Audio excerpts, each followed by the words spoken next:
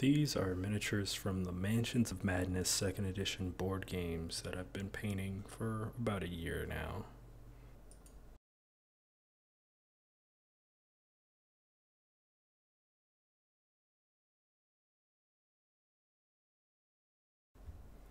Early into this project, I was doing some research and found that Fantasy Flight Games did a reprint of some of the early miniatures that they printed for this board game.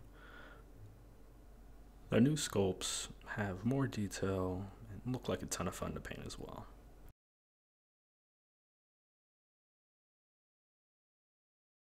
Each project I'd like to try something different or work on new techniques.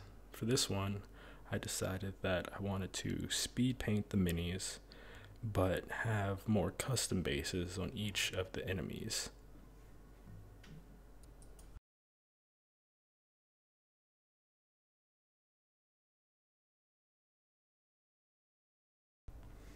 I will definitely be going through and taking some more proper photography of these once I finish these last 25 miniatures here.